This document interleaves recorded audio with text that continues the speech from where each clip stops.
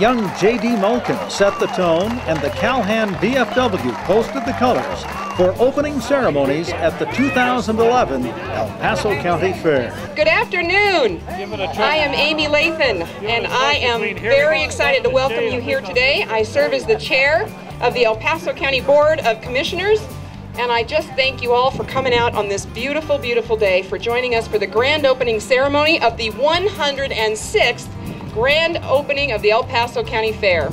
While firmly rooted in a rich tradition, this year's county fair offers a wide variety of entertainment. We are so proud to offer more than 200 activities at this year's fair, from a ranch rodeo, a rough stock rodeo, to 4-H events, to creative arts, the demolition derby. We have something for everyone.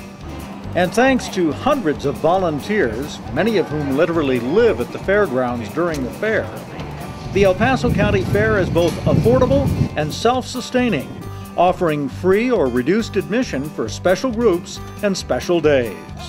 I'm pleased to announce that today is also Military Appreciation Day. Let's give a round of applause to our military veterans and personnel and their families. We are honored to receive an Achievement Award in 2010 from the National Association of Counties for our county's fair self-sufficiency model. After the official ribbon cutting, 3, 2, 1.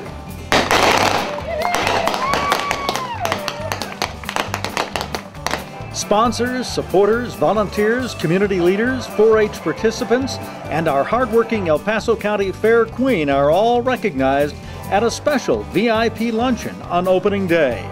This event has doubled in size over the last few years, with the Colorado Attorney General, state lawmakers, city council members, media representatives, and local businesses all coming out to show their support for our El Paso County Fair and those who dedicate a lot of time and effort to make it happen. Every girl that's out there that has ever wanted to be an El Paso County Fair Queen, you better come out and try out. Give it all you have. Opening day for the Fair Queen, Amanda Summers, started before sunrise with a TV interview promoting the fair, and continued well beyond sunset with her official duties as Goodwill Ambassador on the fairgrounds. New this year, car lovers were in for a real treat on opening day, as local car clubs brought in 53 eye-popping examples of automobile preservation and restoration. A Willys limousine, a number of road trips back into the fabulous 50s, and some truly great hot rod modifications. Also new this year, an attraction that gives everyone an opportunity to test both balance and coordination.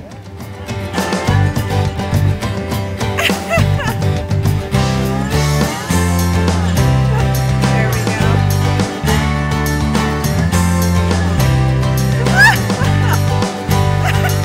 It's a lot of fun, but Commissioners Amy Lathan and Sally Clark will tell you it's no walk in the park.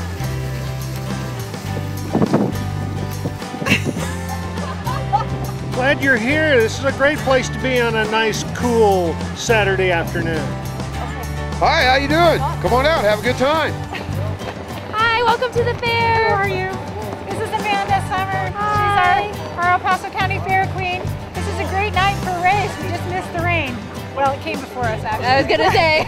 Following an afternoon cloudburst that brought thousands of fairgoers into various buildings and indoor exhibits, the racetrack was a muddy mess. Exactly the way some of the dirt track competitors like it, but a bit of a challenge for the 150th anniversary El Paso County Parade float. Nonetheless, with commissioners, fair board members, the Fair Queen, and several hard-working fair contributors on board, the float made its way around the racetrack to start a night of unmatched mudslinging stock car racing excitement. This is exactly what racing at the county fair is all about. Opening weekend activities shifted to the arena on Sunday, where fair queens from the past joined fair and rodeo queens from events throughout the area to open rough stock rodeo competition. Roping and riding continued through most of the day, punctuated by the annual arrival of the wagon train. The wagon train carries some of the fair's heartiest supporters, those who have ridden for miles across the eastern El Paso County plains to celebrate our Western heritage and promote the El Paso County Fair. The 106th annual El Paso County Fair continues through Saturday at the fairgrounds in Calhan.